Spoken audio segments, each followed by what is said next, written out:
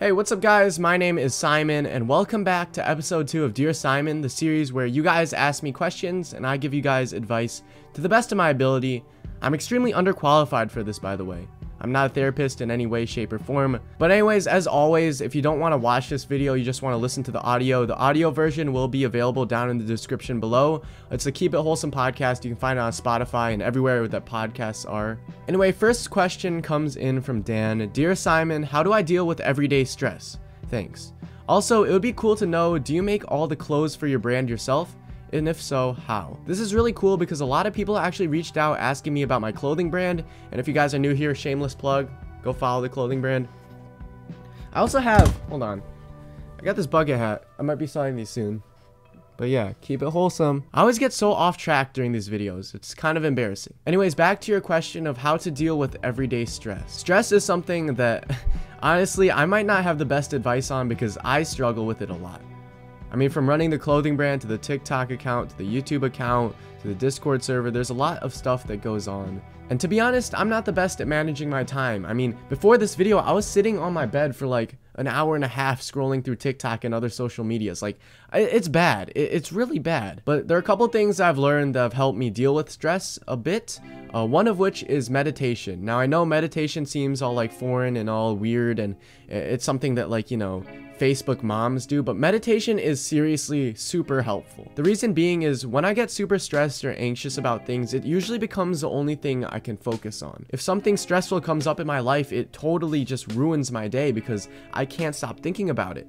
And usually that means it's something that won't happen for the next couple of days, but that anxiety and that stress just overwhelms me. So a lot of times I go towards meditation. And what meditation does is you just sit there for like 10 minutes and the guy is like, breathe in, breathe out.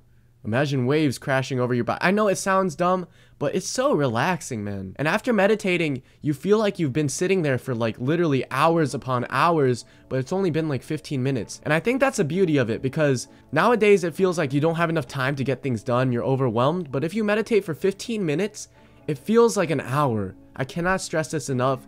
So it makes you realize that you actually have a lot more time than you think you do. The second way I would deal with stress, and I've been dealing with stress, is definitely working out. I'm not that big or anything, but working out, going for runs is really helpful. It's just getting out all that, you know, stress and that anxiety into like pushing weights. It does feel really good. The second question comes in from Dennis, and he asks, Dear Simon, how do you deal with the feeling of loneliness? Now, this is something I'm pretty well versed in, and I've just recently overcome the last few years. I'm usually a pretty good person when it comes to being alone. Like, I can be alone on the computer for hours, and I know it makes me sound really weird and cringe, but it's something that I'm happy with. Like, recently I've been trying to go out more alone and go on trips alone and just kind of experience life by myself.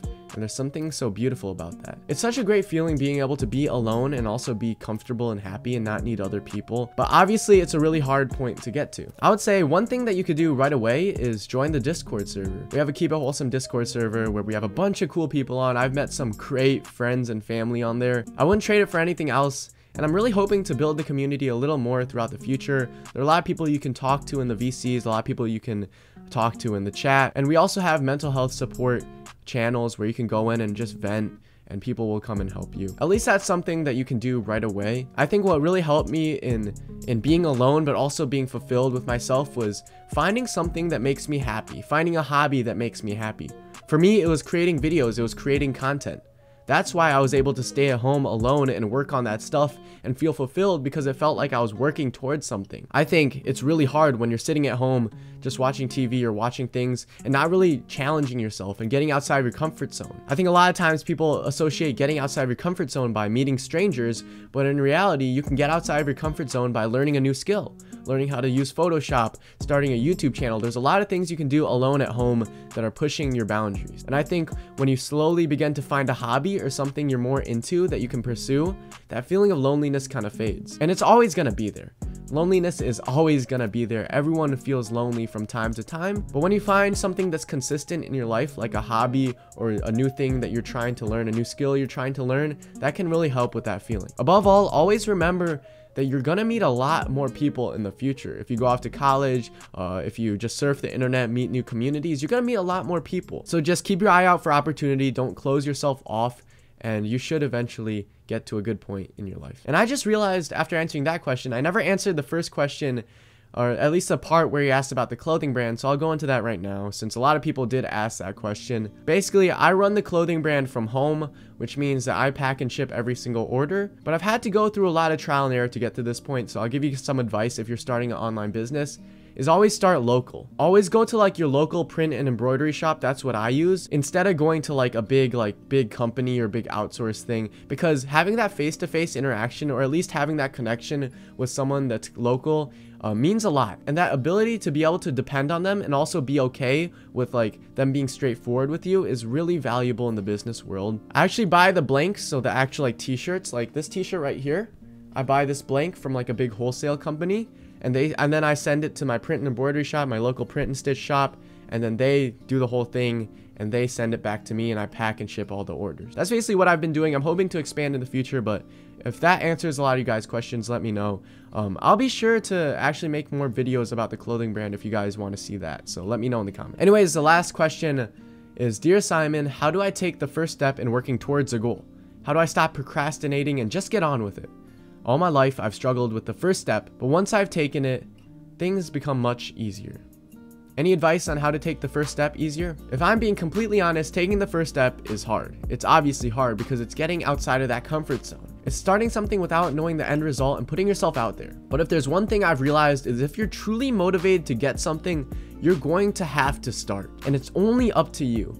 Nothing I can really say can force you to actually start something. I can't just go and check on you every single day to make sure you're doing this. It has to come from yourself. If you want to become a great YouTuber, you need to be able to make videos every single day for years and years until you get a break. In that way, the thing that you're working on has to be something you love. If you're starting a business, it has to be something you love. If you're starting a brand, it has to be something you love, because if you're just doing it for the money or the end goal, you're going to eventually give up. Because if your only motivation is that end goal, it's not going to be able to motivate you through the day-to-day of actually grinding and doing the work. You have to understand that anything you want in this life you can go get. You just have to grind, and just starting is like 99% of the hurdle.